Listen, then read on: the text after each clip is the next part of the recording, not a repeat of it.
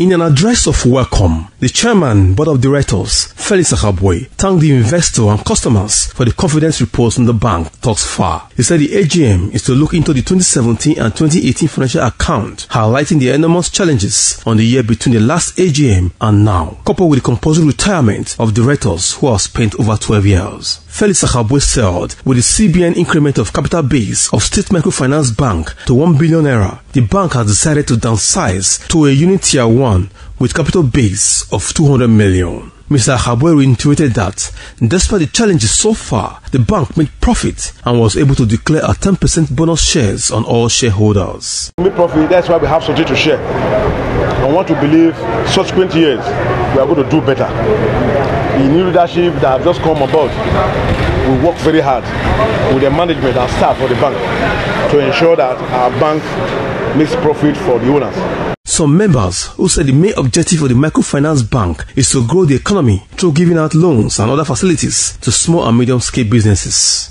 This cannot be compared to those ones because of the contribution and the way people freely discuss. This is brilliant, and I'm glad for it.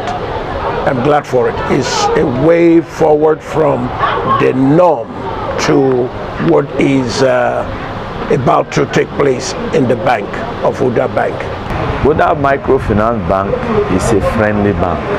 It's customer friendly. I can attest to that in and out the bank.